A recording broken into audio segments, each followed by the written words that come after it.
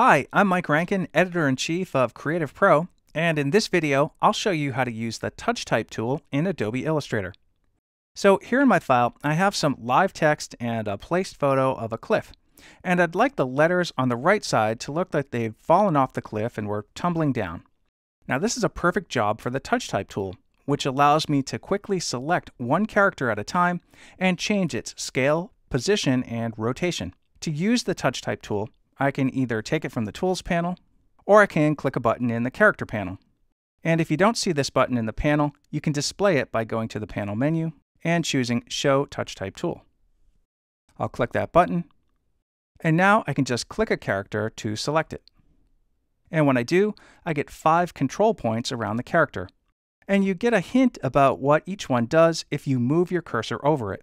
So with my cursor over the top left point, I get this double arrow indicating that I can drag to change the vertical scale. With my cursor over the bottom right point, I get a double arrow that I can drag to change the horizontal scale. Drag the top right point to scale the character proportionally, and drag the bottom left point or anywhere inside the box around the character to move it. And drag the top point to rotate the character. And since anytime you adjust a character with the Touch Type tool, it's going to affect the position of all the following characters. So it's best to work from left to right, just so you're not having to go back and forth tweaking things. I'll start by rotating the N here a little bit. And then I'll rotate the G. And move it down. Rotate the D and move it down.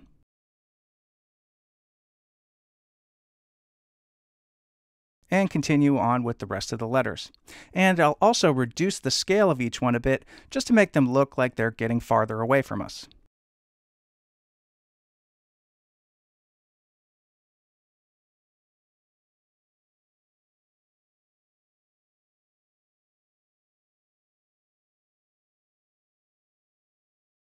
And I could continue tweaking this until I was fully satisfied.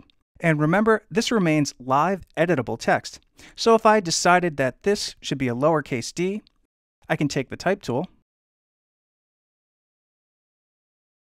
and change it. Just be ready to make some more adjustments as needed.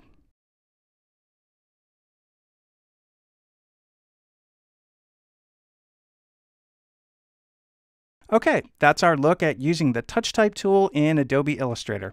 It's a fast and fun way to modify the look of text one character at a time. Thanks for watching this video, and if you want lots more tips like this, be sure to check out CreativePro.com and subscribe to our YouTube channel.